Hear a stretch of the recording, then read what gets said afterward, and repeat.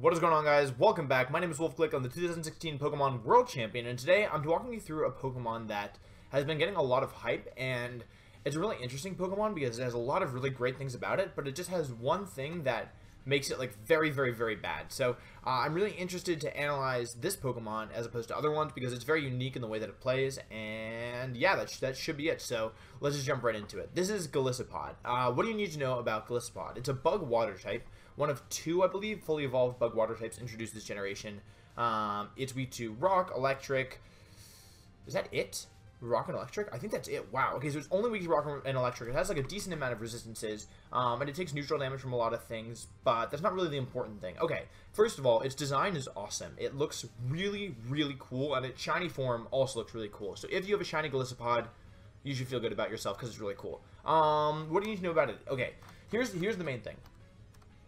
Its ability is called Emergency Exit, which basically means as soon as its health hits 50% or less, it's forced to switch out, which is like an eject button. But unlike eject button, which is like a good item because you can use it with Pokemon that have like Intimidate and Fake Out, Emergency Exit is like really terrible because you don't get any benefit for bringing Golisopod back in. So yeah, it's a really bad ability.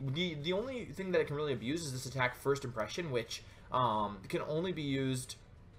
It's a priority move, and it's a bug type attack, so it's like, you know, fast, relatively strong. It's like one of the strongest priority moves, but maybe the strongest priority move. But unfortunately, it only works when it's first switched in. It's bug type, it's 90 base power, so that's one of the main things that you're going to be using with Golisopod. And in terms of its stats, so it actually has really good stats. HP is about mid-range, attack is relatively high, defense is huge, and its special defense is not bad at all. You're not going to be using its special attack, unfortunately, but its speed is relatively low, which is both a positive and a negative. It means that, like, the real problem with the Golisopod is that it's going to be taking damage before it can attack, and that's, like, kind of a pain. But if you can get the speed advantage somehow with Tailwind or Trick Room, then that changes significantly. So let's just jump into the sets.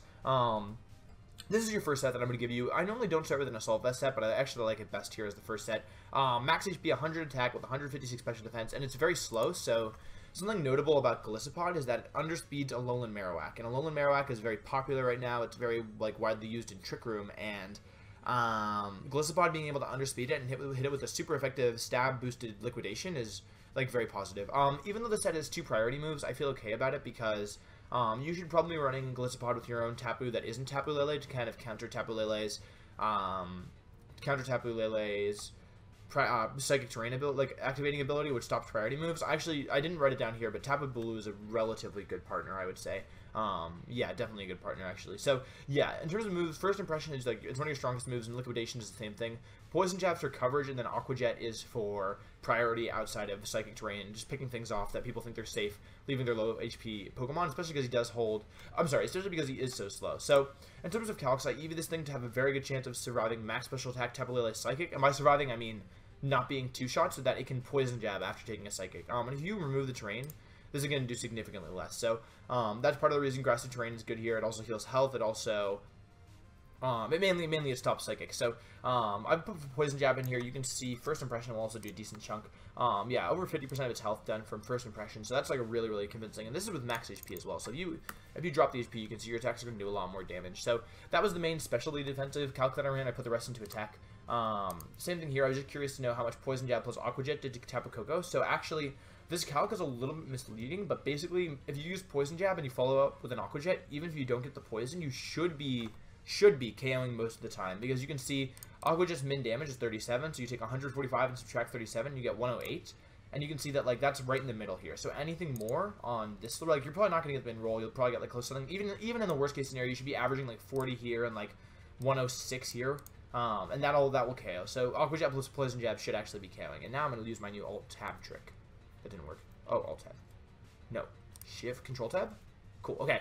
The last calc that I ran is I wanted to see how much this did versus Krookodile, because late game Krookodile with Triscarf can be really threatening, and First Impression always KOs. So that's like another reason why if you hit something for super effective with First Impression, it's going to be doing a lot of damage because it's a relatively strong like move, and Golisopod also is relatively high attack, and then on top of that, it's already like a high base power, and it gets a stab boost as well. So that's the first set, guys. That's the calcs there. Next up, we have this next set. This is with the Waterium Z. Max HP again. This is again meant for Trick Room.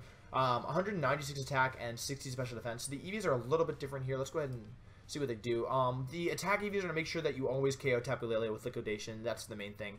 You can see Psychic doesn't KO in return. I didn't even put in the EVs. So, yeah, Psychic's going to do a lot, but this is mainly used as like a Trick Room Sweeper rather than like an Assault Vest bulky Pokemon. So, Liquidation, again, can do a lot of damage. You do give up all the priority moves except for First Impression on. You give up Aqua Jet in this set, but I think it's worth it to gain Protect. Yes. I was just curious. Poison Jab is a very good chance of KOing Tapu Bulu, which is really convincing. They might KO themselves with Wood Hammer. And yeah, sorry, this is a little misleading. You can see Wood Hammer never KOs in return, so that's pretty good. And then last calc we have here is First Impression as like a very good chance to two-shot Kartana, which is really nice because you can bring Golisopod in, First Impression Kartana, and then if they force you to switch out, you can First Impression it again later. And so I think that's personally pretty convincing. So First Impression actually a good move if you can just figure out a way around Psychic Terrain. So yeah, that's that. And then the last set I have here is more of a support set. It's intended to stick around for longer. Leftovers is good here. Again, this is a good Pokemon to pair with Tapu Bulu. Max HP. This 60 defense is... It'll make sense in a second. And then the rest in special defense. You might actually... I'm so sorry, guys. No, I guess this is the most efficient because it might make more sense just to put like a boosting defense nature because its base defense is higher than its base attack. But I think based on what we're trying to do, it's actually better to do this. So yeah, basically I wanted to make sure -1 Wood Hammer didn't do like had a low chance of activating Emergency Impression. So or Emergency Exit. It's an Emergency Exit and it's First Impression. So yeah. So that's why I wanted that. And this is max attack. So if they run even a little bit less, it'll probably like make a big difference. Like you can see, even if they go all the way down to like 230, 228, they're already like it's doing even less damage. So that's just what I wanted defensively, and then I just put the rest in special defense just so I knew. And just Gyarados is a pretty common Pokemon right now. So if you want, you could actually sub Liquidation or First Impression, or maybe Wide Guard is probably the best one for a coverage move like Poison Jab, and that way you could win the one-on-one versus Gyarados because you can see it's just not doing any damage, especially with Leftovers and Protect. So yeah, those are all the Golisopod sets that I have for you. Those are some of the calcs. Feel free to run more and feel free to try and improve my EV spreads. And also, like, I kind of gave you guys some benchmarks with this thing where I gave you like 3 different, especially with these two, I gave you like different benchmarks offensively and defensively. So feel free to mix and match like moves and sets and items. Assault Vest will change things a little bit, but especially with like you could very easily run Water AMZ on this set, and it wouldn't be bad. And you could have the attack, or you could put some speed if you were trying to outspeed something, but.